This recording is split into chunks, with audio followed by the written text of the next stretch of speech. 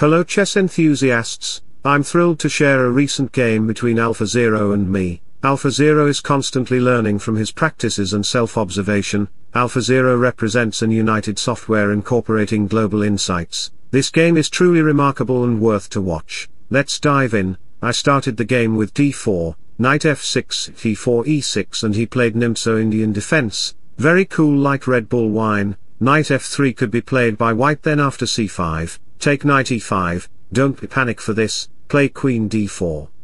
Here best move for black is to play queen f6, but if your non-vegetarian opponent eats the knight, capture the knight, bishop a5, queen captured, rook to f8, bishop comes. It's going to be a tough situation for black as the bishop is poised to infiltrate the king's position, backed by a rook attack. Hope you learned a chess opening very well. So back to the position, I played e3 and like and subscribe to the channel now because you are a gem in a world full of rocks. White have various types of opening which he can apply in his game. g4 tactic is also noteworthy.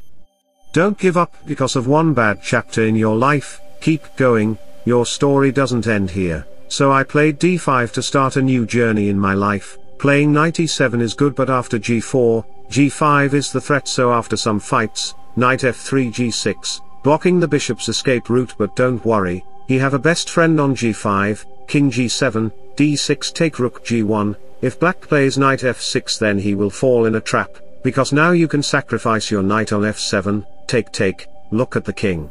He is going to lose all his wealth in casino. Knight d5 check, king to e6 f4, f5 poses a checkmate threat, leading the black king towards hell, akin to consuming the forbidden apple from the cursed tree. I don't want someone who sees only the good in me, I want someone who sees the bad and still loves me.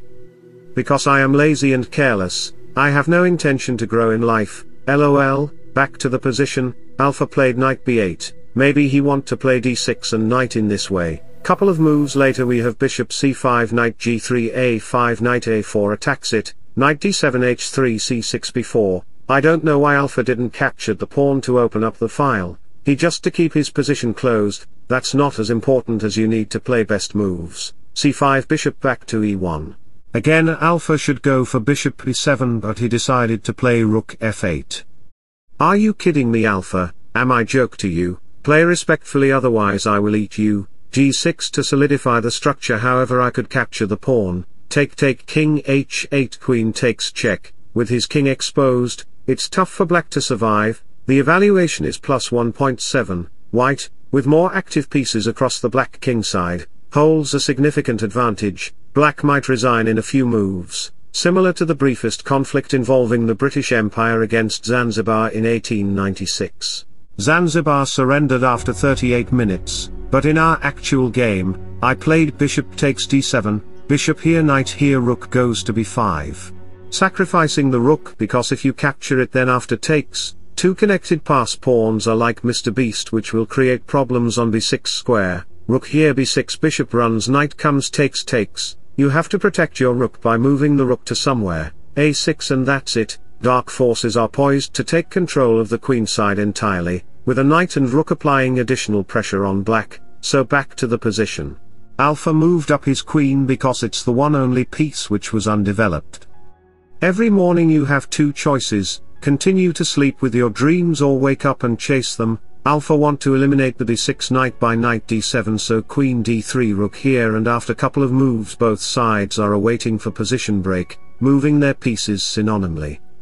We have rook exchanges and bishop elimination on a5 square, AlphaZero attacks to the a4 pawn, so we have knight c3, and you know what, you are valuable and the universe needs you right where you are, never forget that, never let anyone convince you otherwise.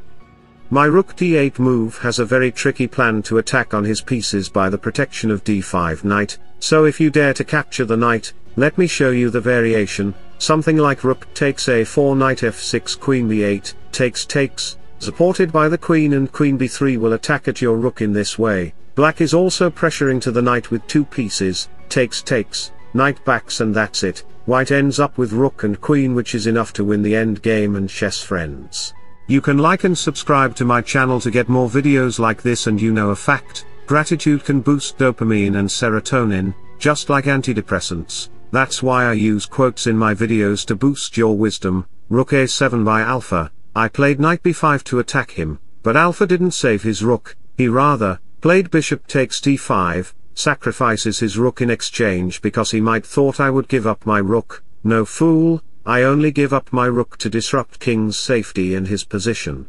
And this endgame is very easy for white, hope you can understand it like Newton.